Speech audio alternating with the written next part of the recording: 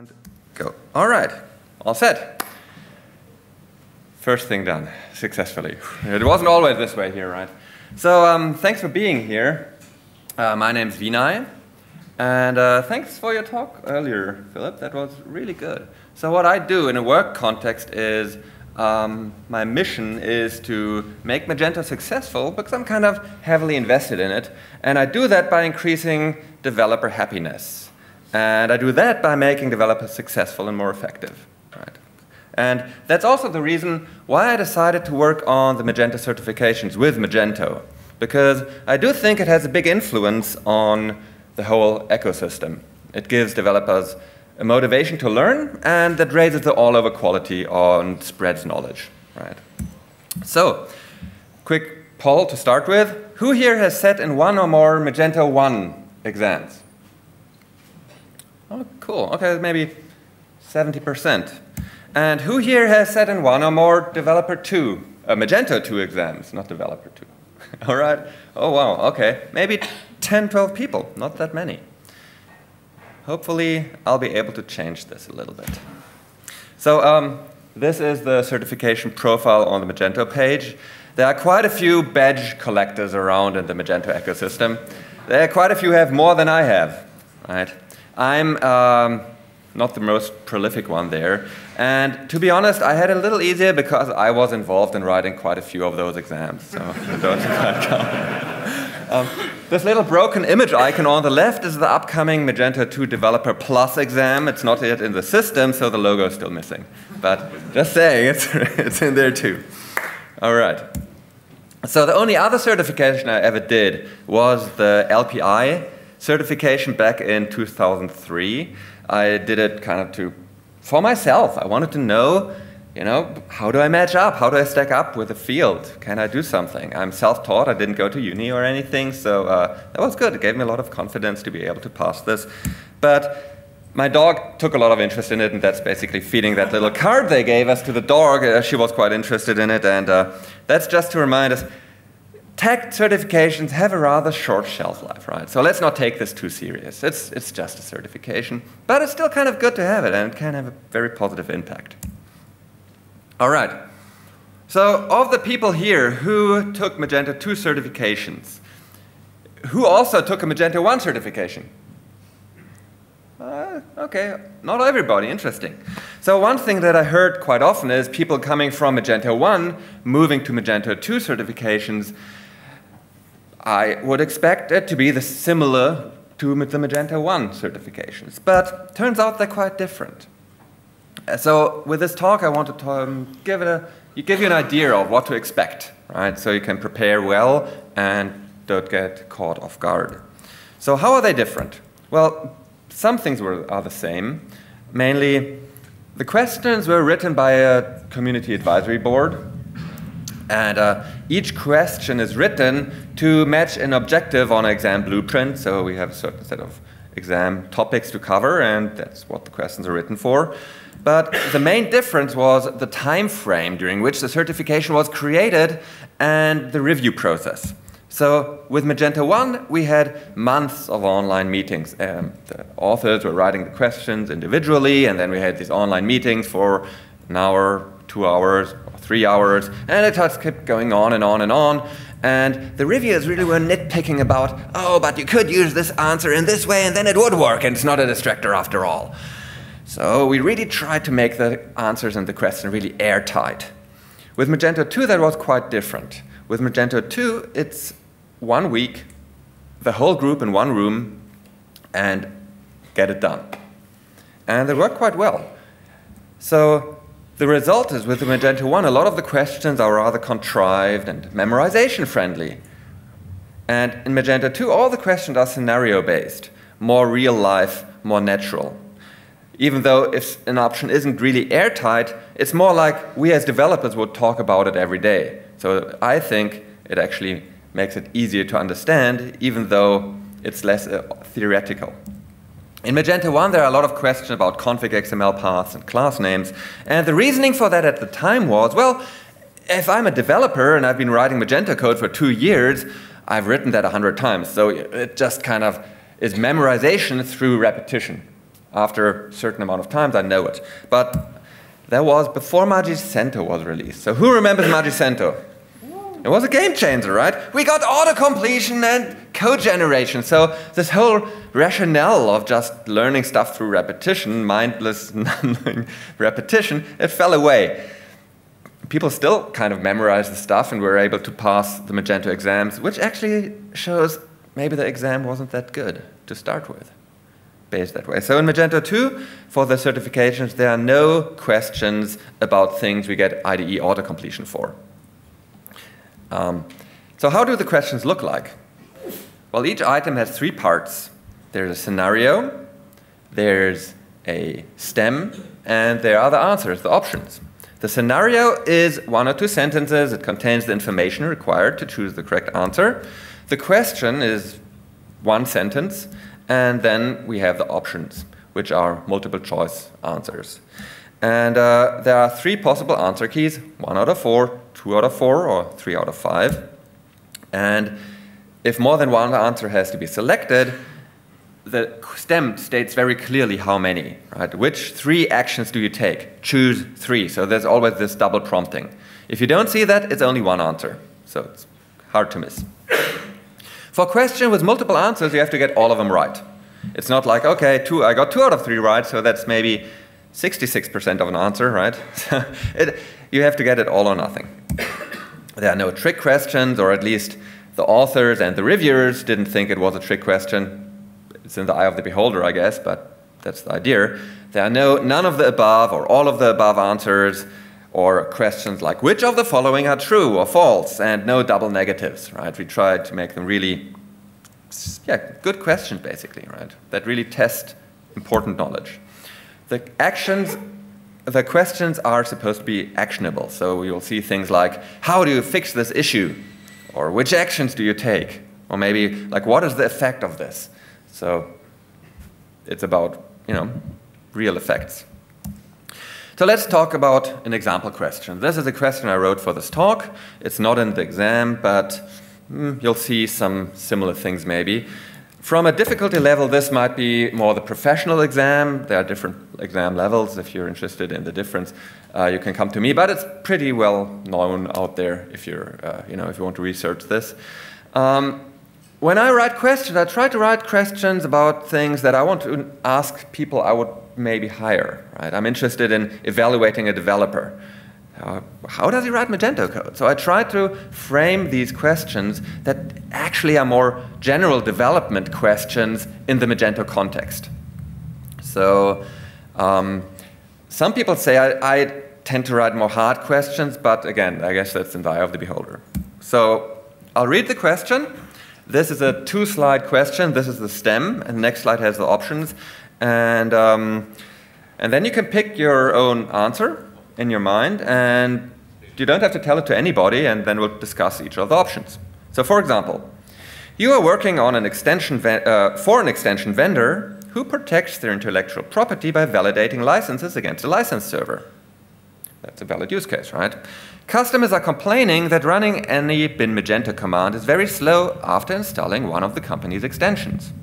Okay, we all make mistakes, right? So this extension adds a command to bin Magento. While investigating, you discover the following code in the command class. And there's a constructor that takes a license. We don't know the type. And it sets a Boolean property, is license valid, and that's the result of the validation license method call, validate license call. So here's the constructor again, and the stem is, how do you resolve the issue? So I'll read the options and then talk about each one. A, implement local license validation instead over the internet. B, move the validation license call into the execute method. Or C, check the license at random samples instead of every time. Remember, this is in a bin Magento command, right? Or D, cache the validation result in the Magento config cache. So, take your pick. Again, it's just for you. Doesn't matter if you're right or wrong. So, option A, implement local license validation instead of over the internet. Would that be valid? Yeah, it could work. Might be faster. Maybe the network request is the overhead, maybe not, we don't really know. So it depends, right? Maybe if there's a lot of decryption happening, maybe it's still slow. So it's not solving the real problem. It's just moving it around a bit. Option B, move the validate license call into the execute method. Now that's an interesting option, right? Because it doesn't seem very clear why that might actually have an impact, but given there's a bit of code that's a constructor, maybe that's not a bad choice. And it actually is, in fact, so that bin Magento is built on Symfony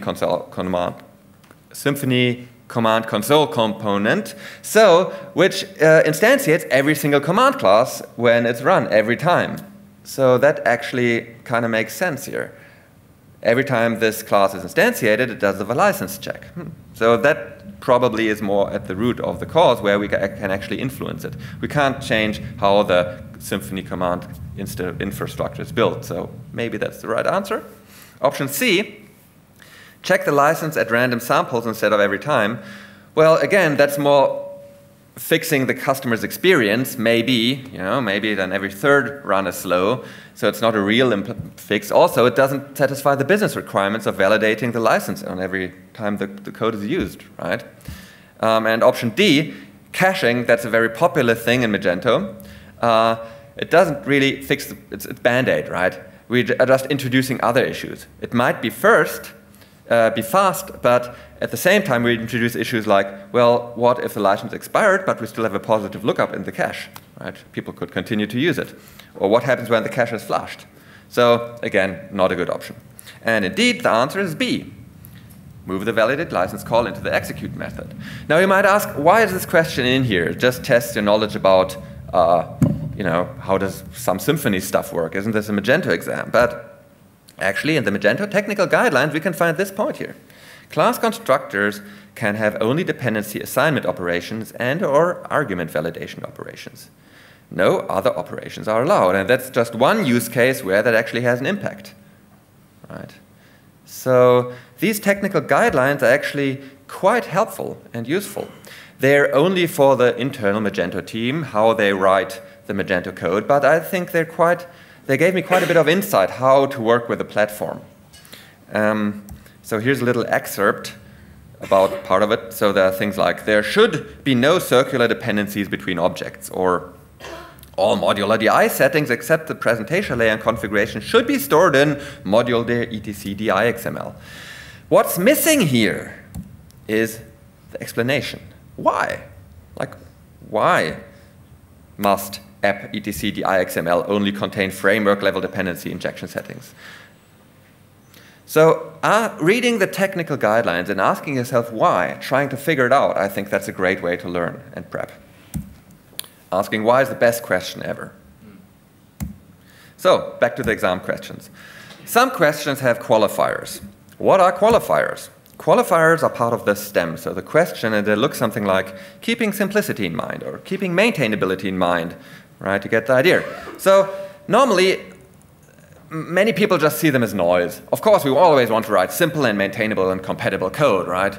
But they actually have a purpose, these qualifiers. They're trying to guide us to the correct answer. Because Magento is very flexible, and almost always I find there are many ways to implement a given solution. We have to make decisions how to implement something. Do we decouple it or not? Right, Karen? So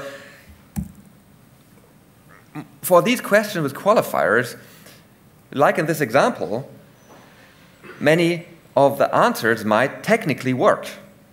So how do we choose the right one? And that's where the qualifier comes into play.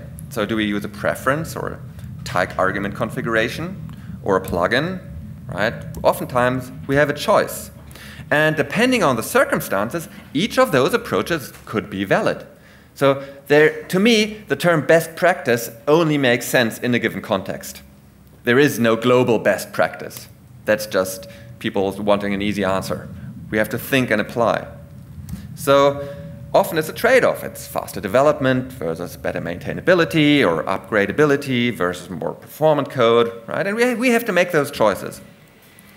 There are many factors influencing how we code our solutions, like lifetime of a project, budget, skill level, security configuration, all these things. the qualifiers then tell us which answer to choose. And that's something that I'm interested in when I'm hiring a developer, right? I want to know, how does he solve problems given a certain set of constraints? So if you see a qualifier mentioning maintainability, that probably rules out any of the options where code is copied, right? Because copying code, upgrade something, well, that's additional work. So favor answers that make changes and upgrades easier. If the qualifier is about compatibility, well, that rules out the options that are more likely to cause extension conflicts. If you see simplicity, favor expressive options with less code, less elements. Testability or reusability, favor answer that allows you to replace collaborators with test doubles or other classes. Right?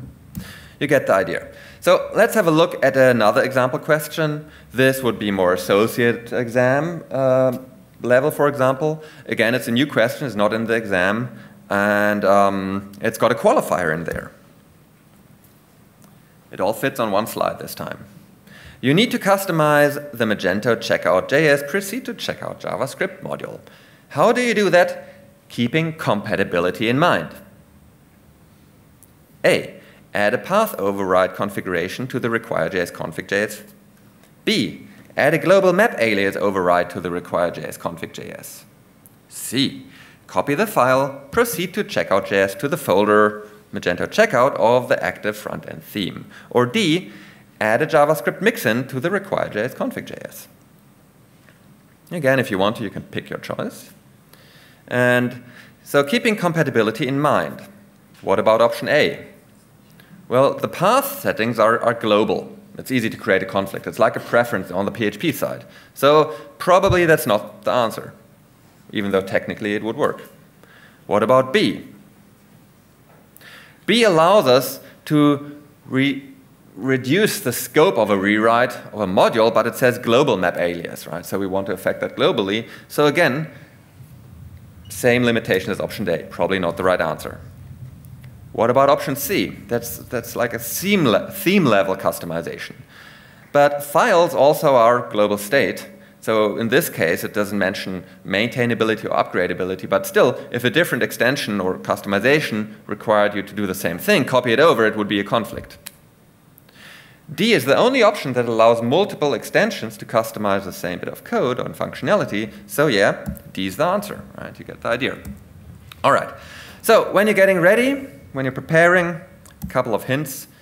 The study guide of Magento, it's very lean. There's not too much in there. It basically tells you what are the objectives on the exam blueprint, so you know what to look at. Right? There's also the Swift Auto Study Guide. They're great. Joseph Maxwell did a wonderful job there. They're free. They're based on the official guides, but there's a lot more in there. I think most people know them and use them to prepare. The official technical developer guidelines, I think they're really good.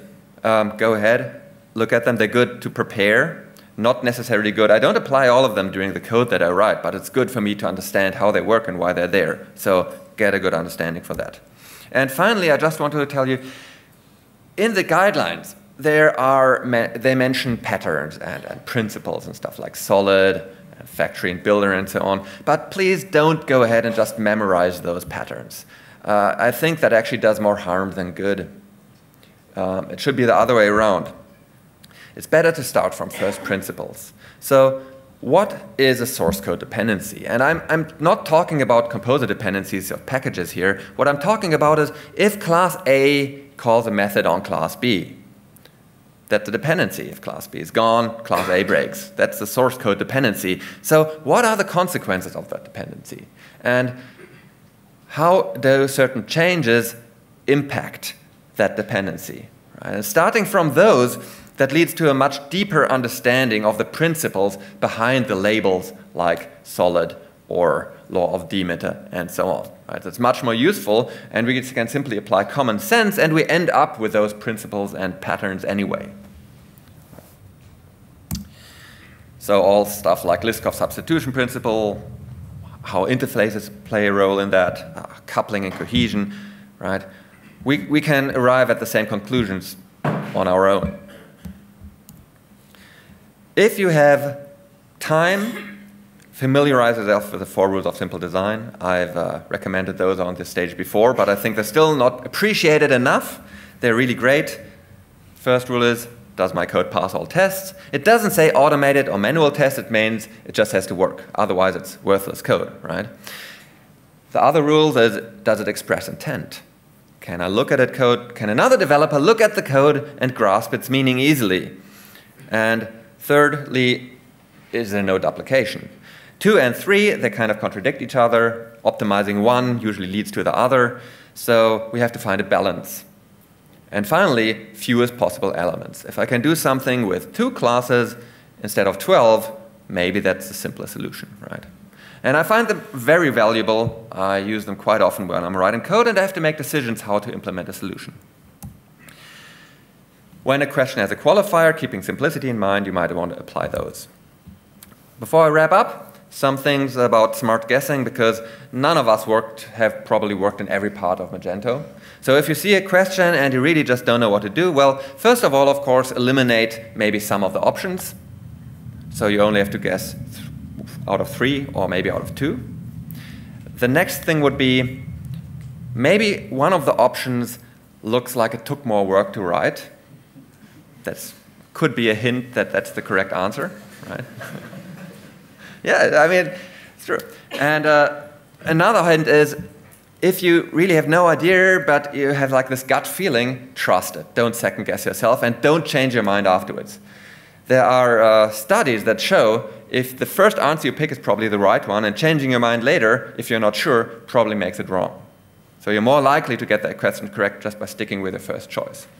And finally, if you really have no idea what to pick, just always pick the same one, like always A or A and B, whatever. Because the answers are randomized anyway, and again, studies have shown the question is more likely to be correct if you always pick the same one. All right. And finally, go check out Mage2 TV.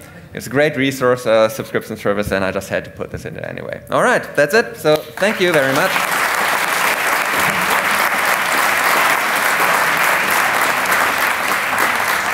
I think we're probably out of time. What? Hey, awesome. Very good. Any questions?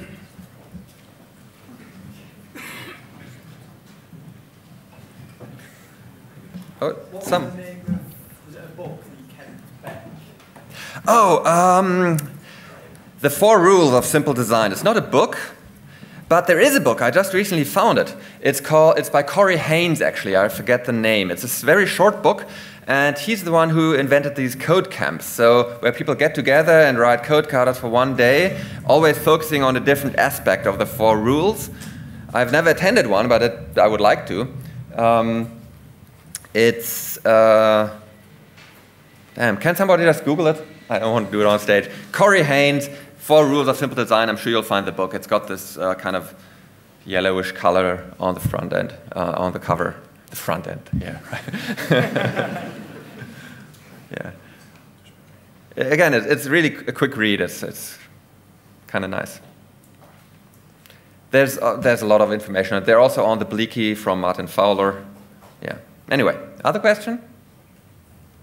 Yep. Hello. Okay.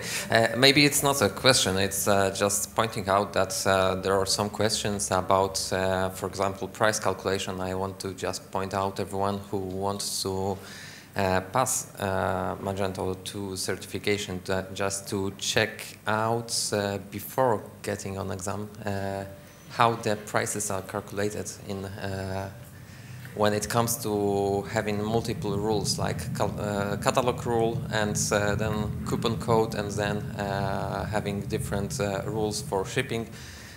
Just check it before going to the exam. It's quite important, and there are several questions related to that. Yep, that's right. It's also on the exam blueprint. Price calculation is part of it. So for the professional exam, I believe, yeah, that's right. And and also it's kind of useful to know that stuff too. So true.